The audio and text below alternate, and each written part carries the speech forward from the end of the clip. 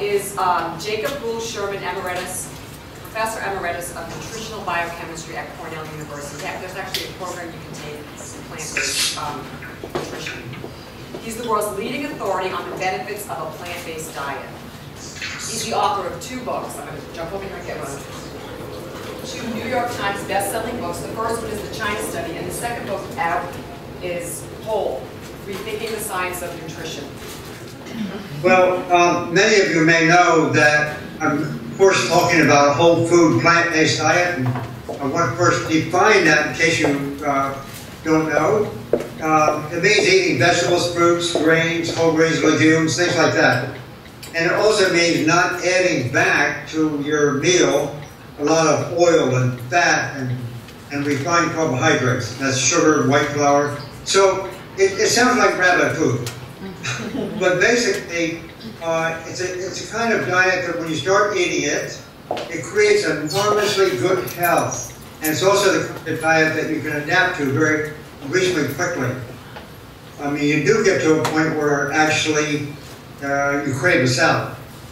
And so I want to say also what this diet is not. Some people say this is a vegan diet. It is not a vegan diet. I never use the word vegan because a vegan diet is the kind of diet where people are simply trying to avoid animal foods. That's their choice, that's okay.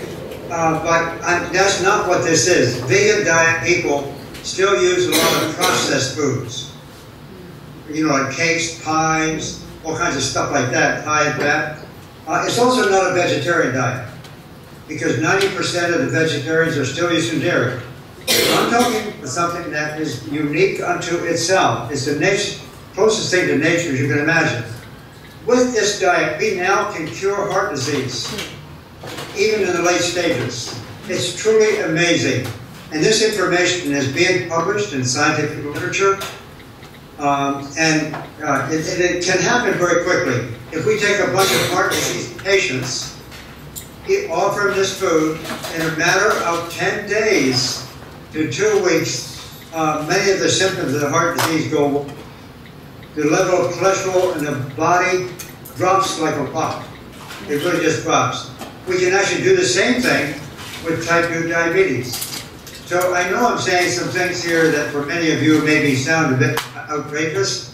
All I would ask you is to consider what I say, and you don't have to believe me, obviously, but all I'd say, just try it. Do it right, just try it, you'll see for yourself. And I'll let the case rest on your own experience. The science supports it, and I would like to add, since we last talked, and I don't know how many of you were available at the last talk, there have been some very popular stories that have been published in the newspapers in the last maybe month or 2. And undoubtedly, I think you may have heard of them. One is, gets a lot of discussion right now, is the low-carb diet, the Atkins diet, the paleo diet. You undoubtedly have heard of that kind of diet. Well, the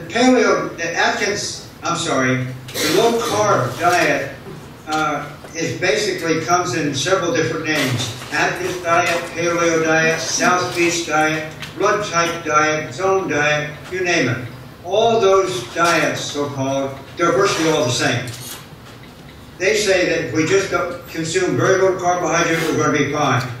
Well, carbohydrate is only produced in plant-based foods. So what they're doing is they're attacking as best they can because of the kind of information I have. They don't want the public to know this information.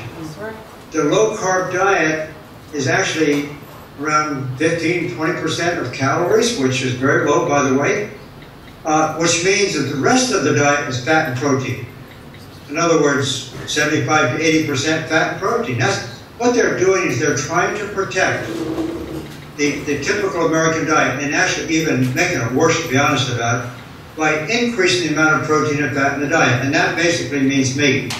It turns out the whole food plant-based diet has all the protein we need. We need nothing more. And so they are coming out now with these so-called studies showing the health superiority of low-carb diets. And I don't have time to get into the details of that, but they compare the low-carb diet with the low-fat diet, which they claim I'm talking about. Actually, the most recent study in the New York Times about a few days ago talked about the low-carb diet having certain advantages compared to the low-fat diet I got to talk about. The fat content of the diet they were comparing it with had 29.8% fat. That's like 30%. The diet that we are talking about only has 10. So they're lying. They've done this repeatedly. The Paleo group, the Atkins group, the South-Based Diet group, they're heavily funded by people who are interested in maintaining support from the industry.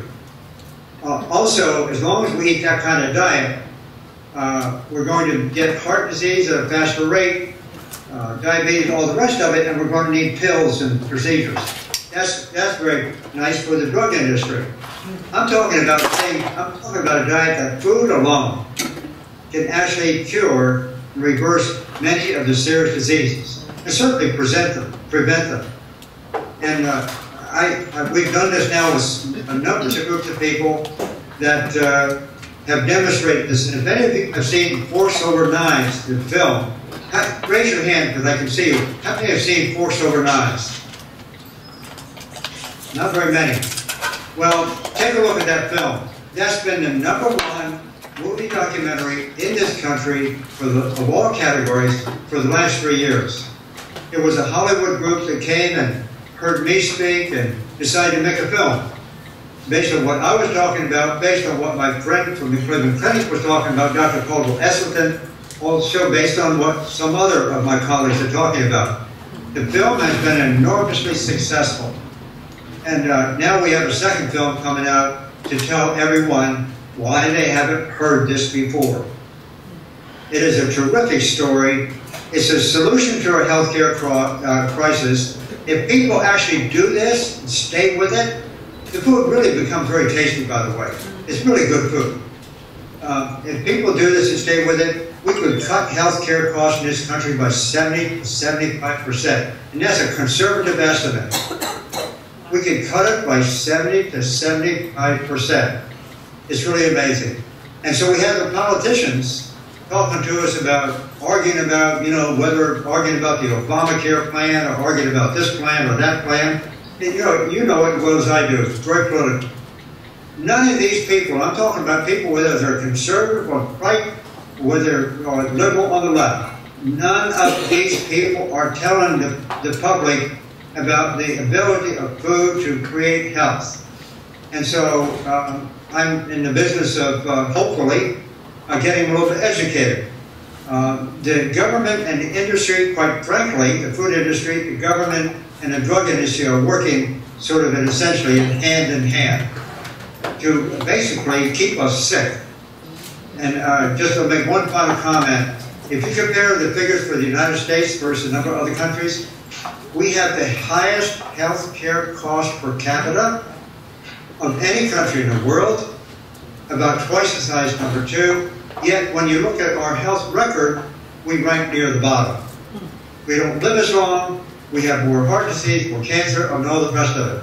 So I'm quite frankly very anxious to give this information out. I don't sell products, I don't sell services, I don't make money on it that way. So I just want to assure you I'm not representing any industry. All of my research was funded by you folks, taxpayers, NIH to be specific. And so we're very excited about what this has to offer. But we realize that the only way that we're going to make much headway in this is to speak to groups of everyday people. I believe in from the bottom up. I believe not going from the top down. We can't work with politicians and people at the top. Forget it.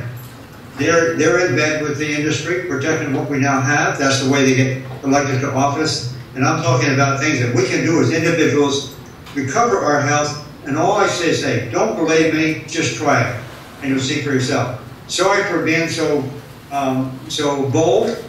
I guess I don't consider myself quite like that. I'd rather be a friendly fellow.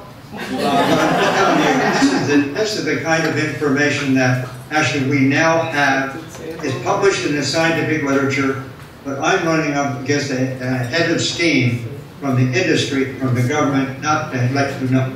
So thanks very much.